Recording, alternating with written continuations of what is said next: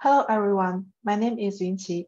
I'd like to introduce our work, Causal Factorization Machine for Robust Recommendation.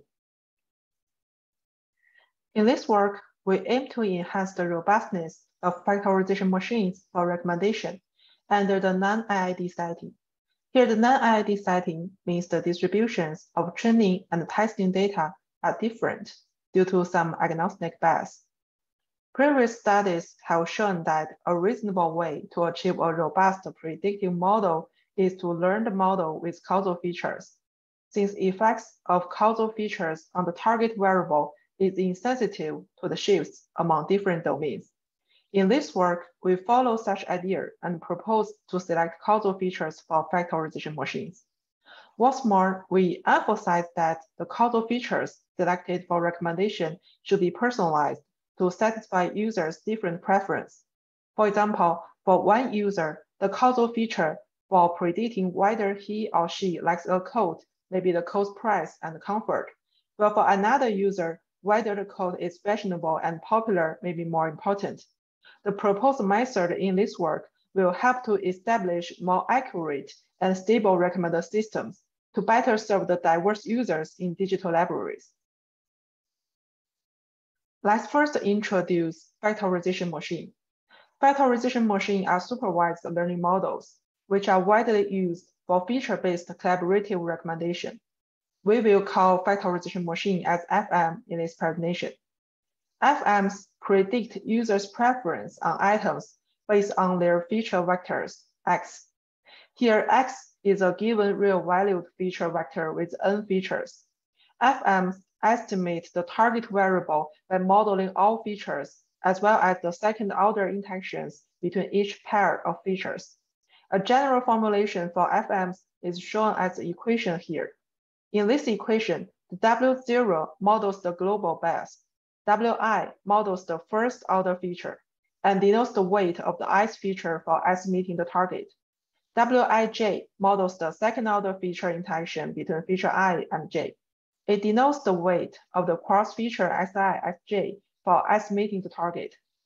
Xi here is the ith feature of x, and y hat is the predicted rating for x.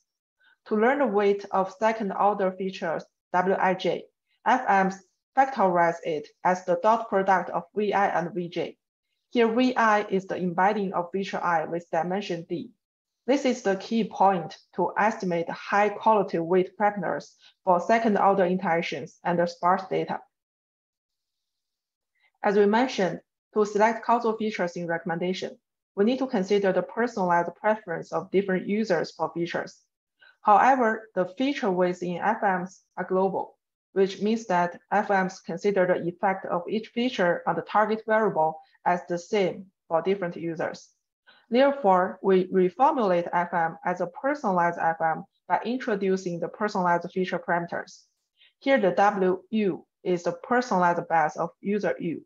WUI and WUIJ reflect the preferences of user U over the first and the second order feature interactions. Inspired by the factorization machines to save computing and storage costs and also leverage the advantage of collaborative filtering, we break the independence of the parameters by factorizing them through user embeddings U and feature embeddings V. We will learn a user embedding U for each user to capture user's preference, and a feature embedding V for each feature to capture the feature characters.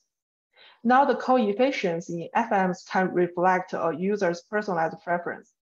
The next problem is how to make the weight of each feature represent its causal impact on the target variable so as to achieve the causal feature selection. To identify causal features, the most important problem is how to estimate their causal effects on the target variable. In this work, we refer to the confounder balancing approach for estimating the causal effect of features based on observational data. In specific, suppose the input matrix for FMs is X, where every row of X is a training sample and every column of X is a feature. To identify the causal effect of the J's feature Xj, we treat the feature Xj as a treatment variable, the label Y as the outcome variable, and all the remaining features X minus J as confounders.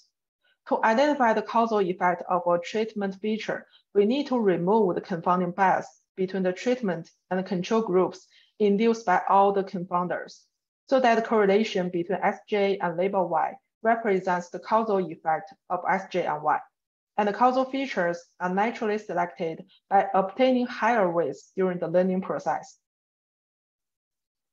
To remove the confounding bias between the treatment and control group, we need to balance the distributions of confounders.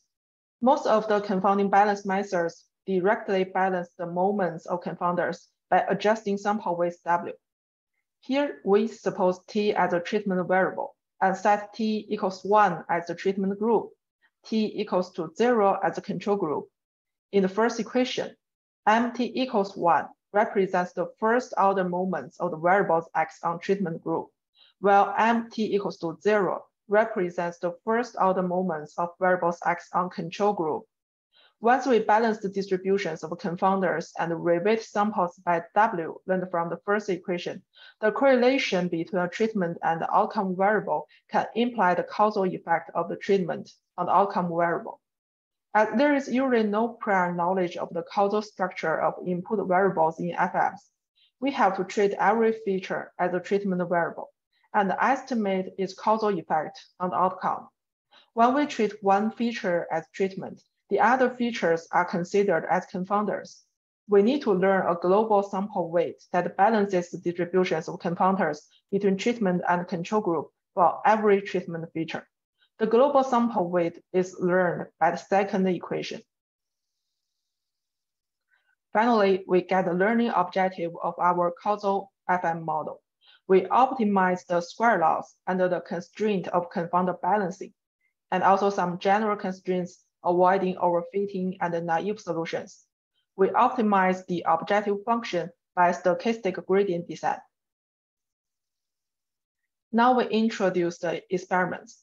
We consider 3 public open datasets for recommendation tasks: random runway, post, and Moylan. To evaluate the effectiveness of our proposed model, we select several representative factorization machine models for comparison: FM, deep model deep FM, field-aware neural factorization machine FNFM, and attentional factorization machine AFM. To evaluate the recommendation quality and the top K recommendation task, we consider standard metrics, including NDCG and hit rate scores. Both metrics are the higher, the better. To evaluate the robustness, we evaluate the drop rate of models. The drop rate metric evaluates the drop rate between the recommendation performance on the non-IID test setting and the recommendation performance on the IID test setting. Here, to simulate the non-IID setting for each dataset, we split the testing data into several subsets according to user's personal feature. For example, in random runway dataset, we split the testing data into 3 subsets according to user's age. Group 1 contains users under 30. Group 2 contains users between 30 and 40. And Group 3 contains users over 40. We tested the performance of the models not only on the overall testing side, but also on each of these subsets, which contain different selection bias. We calculate the drop rate of the model based on the overall testing performance and the worst performance on the subsets. The drop rate is the lower, the better. Now we show our experimental results. This is a table of the recommendation performance of our CFM model and baselines on the random runway dataset. From this table, we can see that CFM can boost the performance of factorization machines based on the personalized causal feature selection.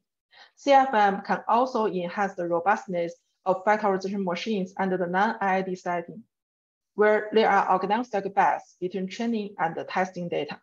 The results on the other 2 datasets, the post and Moylan, have similar trends and can be found in our paper. Moreover, we studied a case where we directly balanced confounders for training FM without considering personalized feature selection and get the results of balanced FM, say BFM, in this table. Actually, BFM conducts causal feature selection in a global way. it means the selected causal features for all users are the same.